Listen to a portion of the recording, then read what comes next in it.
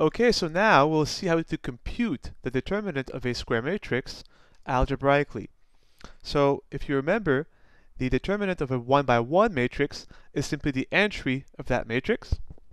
The determinant of a 2 by 2 matrix given by A, B, C, D, which we can denote either with DAT for determinant or replacing the square brackets around the matrix with vertical bars, is simply AD minus BC. And now the question is, well, since we know the determinant of 1 by 1 and 2 by 2 matrices, how can we move on to figuring out determinants of 3 by 3 matrices, 4 by 4, and so on? So here's an example of a 3 by 3 matrix, and we'll ask, what is its determinant? Before we do so, there are two quantities that we have to define. The first one is the minor, the second one is the so-called cofactor.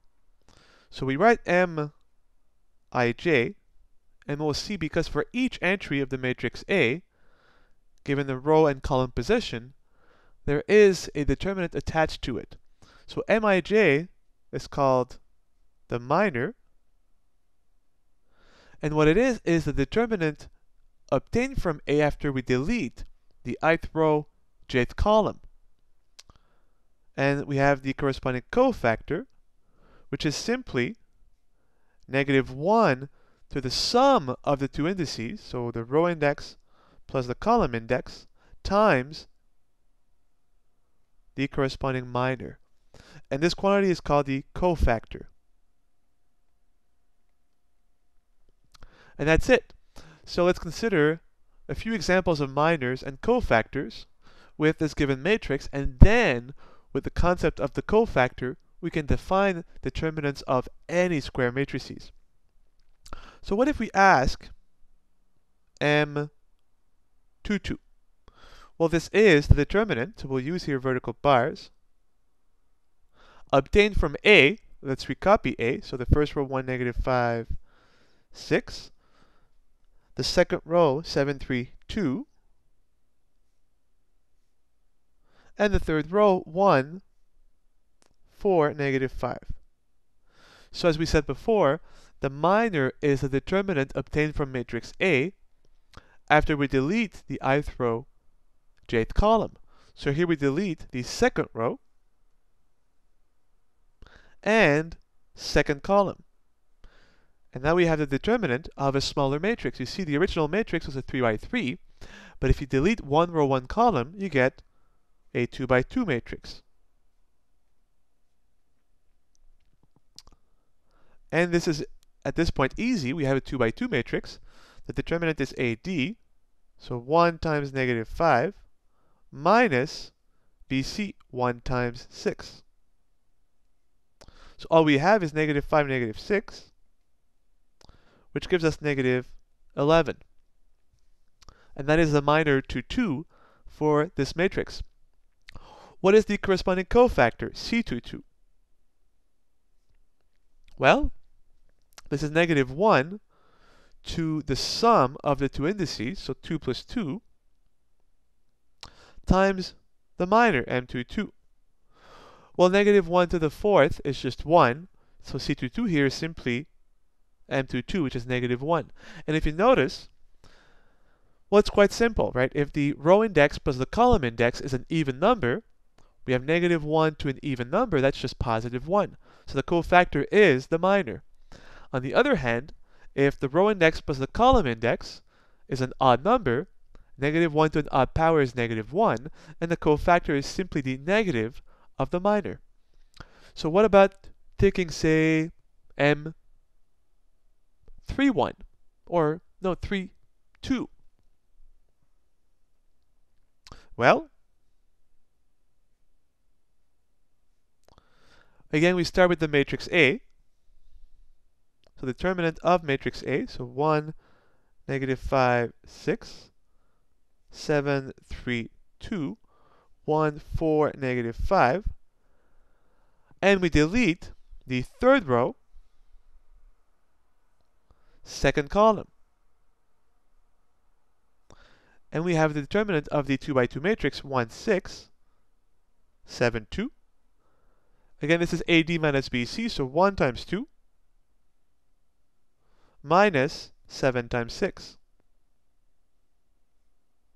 And so we get 2 minus 7 times 6 is 42, and we get negative 40. So the minor 3, 2 of matrix A is negative 40, and now, well, what's the corresponding cofactor? C32. Well, it is negative 1 to the 3 plus 2 is 5. Negative 1 to the 5th power is negative 1, and so we get negative of the respective minor. But negative 40 now is positive 40. And this is the concept of the minor of a matrix and its cofactor. From this, we can now define the determinant of any square matrix. And here's the general definition. And you see that the cofactor is recursive in nature, because we will build determinants of larger matrices, so 3 by 3 in this case, with determinants of smaller matrices 2 by 2. And so here's our definition.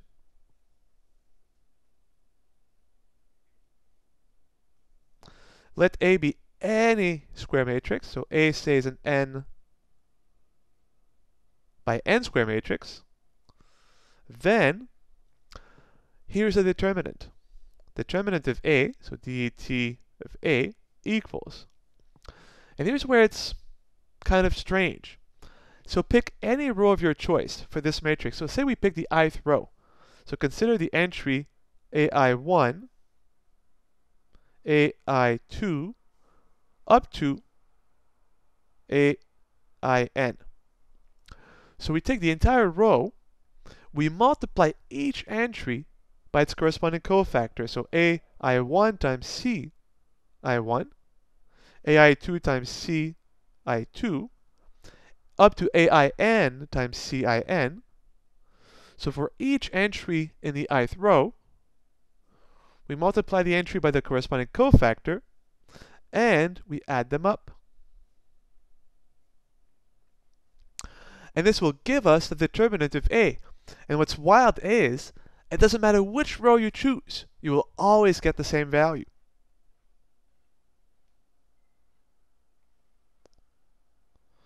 Since we have an n by n matrix, I can be anything from 1 to n, so I could be 1, 2, 3, 4 up to n. And if you compute this, so multiply each entry of the row that you've chosen by the corresponding cofactor, and you add those up, you have the determinant. And it also works if you choose a column of your choice. So you could say, well, what if I pick the jth column? So I take A, 1j, times its corresponding cofactor C1j, plus the second entry in the jth column, so A2j, C2j, and you keep adding those up for each entry up to the last one, which is A nth row jth column times C nth row jth column. And this will also, and that's wild again, no matter which column you choose, this will always give you the same number.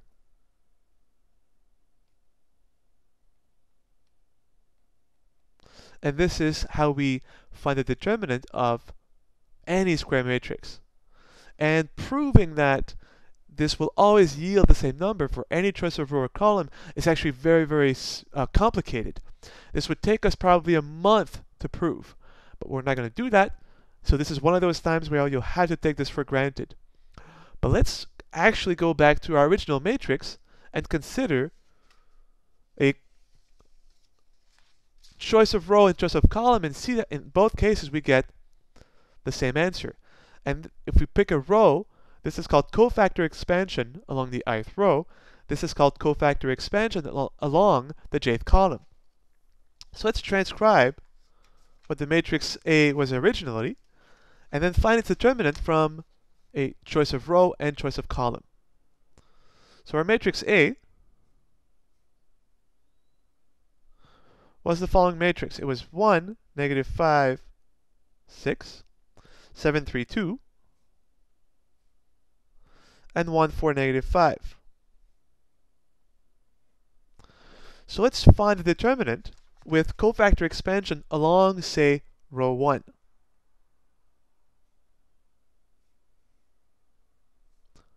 And we'll now use the vertical bar notation, so determinant of A, vertical bar, 1, negative 5, 6, 7, 3, 2, 1, 4, negative 5. And we now expand the determinant with cofactor expansion along the first row. So we'll have A11 times C11 plus A12 C12 plus A13 C13. Well, we already have the three entries for A, right? A11 is 1, so all we have here is C11 plus A12 negative 5 C12 plus A13, which is 6 times C13. So all we're missing now are the three cofactors. Well, let's compute all three, and then we'll plug them back in. So C11, well, negative 1 to the 1 plus 1 is positive 1. And we have now the cofactor being 1 times the minor 1, 1. So the determinant after we kill row 1, column 1, and we're left with the matrix 3, 2, 4, negative 5. So what do we have here? 3 times negative 5, negative 15. Negative 4 times 2, negative 8. And we get negative 23. And that's C11. What about C12? Well, same thing. Although we have to be careful here. Negative 1 to the 1 plus 2, that's 3. Negative 1 cubed is negative 1 times the corresponding minor. Here we delete row 1, but now column 2. So the matrix we'll have is 7, 2, 1, negative 5. So negative of 7 times negative 5, negative 35. Negative 1 times 2, negative 2. So what we have is negative 37, positive 37. And now we have C12. We're missing our third and final cofactor, C13. 1 plus 3 is 4, 4 is even, negative 1 to the even power is 1, and all we're left with is the minor M13. Delete row 1, column 3, and you have the matrix 7, 3, 1, 4. So we have again AD minus BC, 7 times 4, 28, minus 1 times 3, 3, and we get 25. So now we can conclude and substitute back in. So we have the determinant of A equals C11, that's negative 23, negative 5 times C12, which is 37, plus 6 times C13, which is 25. Let's multiply out and then simplify. So what are we going to have?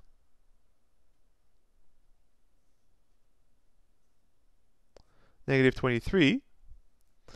5 times 30 is 150, so negative 150.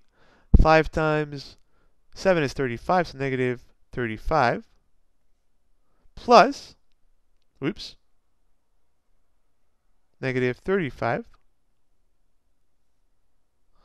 Plus 6 times 25, well 4 times 25 is 100, plus 50, 150. 150 minus 150 cancels, and we're left with negative 23, negative 35, which gives us negative 58. So the determinant of A is negative 58. So if you think of this geometrically, if you were to multiply every point of a solid, because now we have a 3 by 3 matrix, so this will be a function of on R3. So if you have a solid and you multiply every point of it by A, you'll have a new solid. The volume will be 58 times bigger than the original solid, and there will be a reflection. So that's the determinant of A with cofactor expansion along row 1. Well, let's pick now a column. So let's go back and say we pick column 2.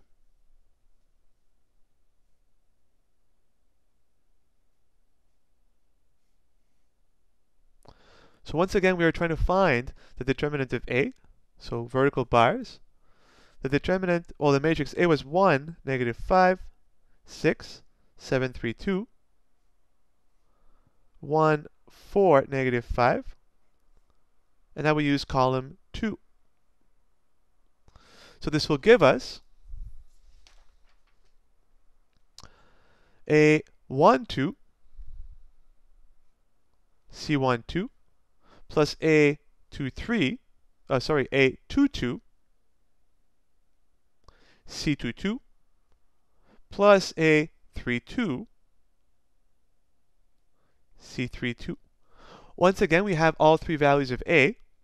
So A1, 2 is negative 5, so negative 5, C1, 2, plus A2, 2 is 3, so 3 times C2, 2, plus A3, 2, which is 4, so plus 4, C3, 2. Now let's find all three cofactors and find the determinant. So C1, 2,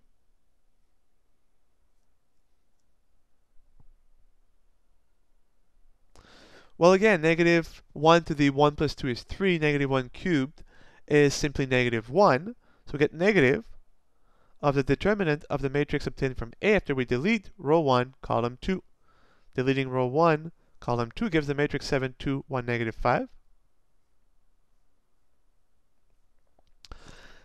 This times this, so AD minus BC, negative 35, negative 2, negative 37 times negative 1 is positive 37, just as before. We already had found C1, 2. Let's find C2, 2 now. Negative 1 to the 4 is positive 1. Determinant obtained from A after we delete the second row, second column. So second row, second column gives us 1, 6, 1, negative 5. So what do we have? 1 times negative 5, negative 5. Negative 1 times 6, negative 6. So we get negative 11. And finally, C3, 2. Negative 1 to the 3 plus 2 is negative 1 to the 5, which gives us negative 1. Determinant of the matrix obtained from A again, after we delete the third row, second column, which gives us 1, 6, 7, 2. So we have the negative of 1 times 2, 2, minus 6 times 7, which is 42. So we get a negative of negative 40, which is simply positive 40. Now we can replace, we have all three cofactors, so the determinant of A is negative 5 C1, 2, so negative 5 C1, 2, that's 37, plus 3 times C2, 2, negative 11, plus 4 times C3, 2, which happens to be 40. Well, let's expand. Negative 150, negative 35, negative 33, positive 160. So what are we left with? Well, negative 150 plus 160 is positive 10. Positive 10, negative 35 is negative 25. Negative 25, negative 33. And would you look at that? Negative 25, negative 33 is negative 58, just as before. So the determinant is negative 58. And you could have tried on your own. Pick any other column of your choice or any other row of your choice. Use cofactor expansion. You will always find the determinant of A to be negative 58. But again, why this is true is a whole other question.